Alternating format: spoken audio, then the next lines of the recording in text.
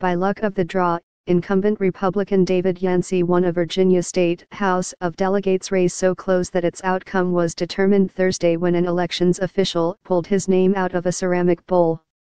The drawing of lots happened after the race between Yancey and Democratic challenger Shelly Simonds ended in tie. The win allows Republicans to maintain a slim majority in the House, though a final tally is still uncertain because Simonds could ask for another recount. Adding another wrinkle, another close legislative race is in doubt because it's locked in a court battle. The drawing drew a large, if lopsided, crowd to the Virginia Elections Board meeting. Many of the people packed into the room were either reporters or Simonds supporters.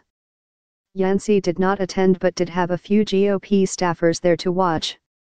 The name of each candidate was printed on a piece of paper and placed into separate film canisters.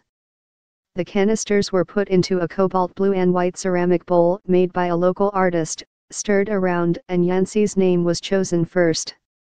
Slips of paper with the names of Virginia House of Delegates candidates Shelly Simonds and David Yancey are drawn from a bowl during a meeting of the Virginia State Board of Elections in Richmond, Virginia on January 4, 2018.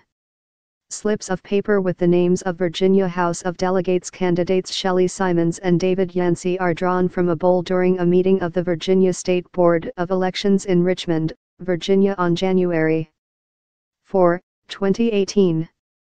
As Yancey's name was announced by board chairman James Alcorn, Simonds sat stoically, holding the hands of her daughter and husband seated beside her. There were no cheers from Yancey's few supporters. The electric mood went suddenly still. Simonds endured a long moment of silence as the elections officials certified Yancey as the winner.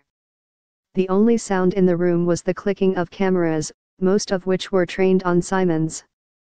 Many state workers and staffers who work for Democratic Gov. Terry McAuliffe quickly left the room disappointed and Simonds addressed the media. "This is a sad conclusion for me," she said. However, she did not rule out asking for a recount, saying that her options were still on the table. Republican incumbent State Del. David Yancey, right, walks with campaign manager Gretchen Heel outside the courthouse in Newport News, Virginia, on December 21, 2017. Republican incumbent State Del.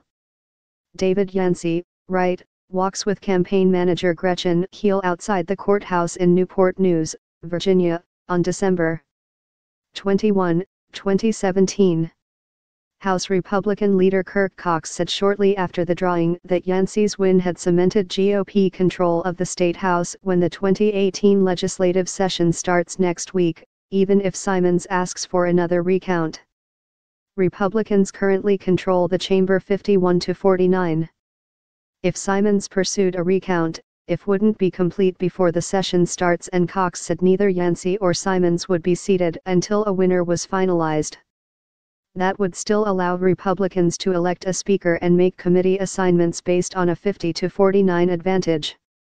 The race between Yancey, a three-term incumbent, and Simonds has bounced back and forth since the November election, when Virginia Democrats, fueled by voter anger directed at Republican President Donald Trump, wiped out a 66-34 advantage held by Republicans in the House.